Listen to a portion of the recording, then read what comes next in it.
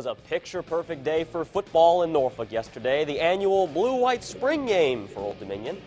What will Coach Bobby Wilder's team look like now without Taylor Heineke at quarterback?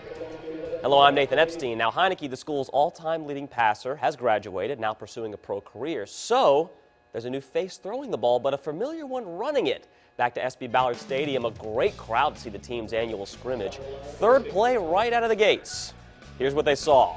Lawry, the Conference USA Rookie of the Year last season, all the way home. 10 rushes for 65 yards, and then less than a minute left in the game. Lawry with the game winner, his second score of the day.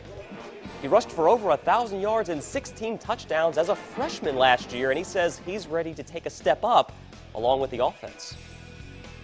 I think I improved a lot since last year, especially mentally. I know the plays a lot more than last year.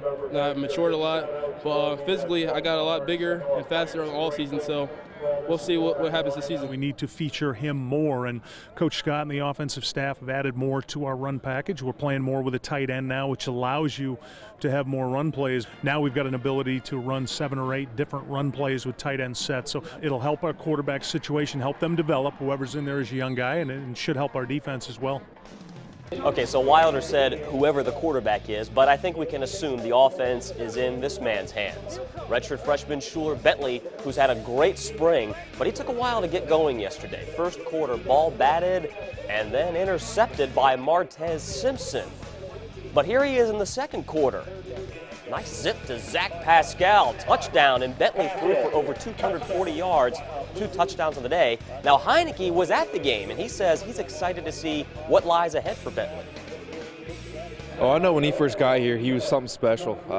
Again, he was handed the offense, the playbook, and he knew almost 100% of it after about 2.5 weeks, 3 weeks, and that was a lot quicker than from how I did it. And I didn't really get to the end of my freshman year, and he had it before camp was over. So I knew from that point he was a very smart quarterback, and he has the ability to be great. And I'm really excited for him to watch the next 4 years starting here.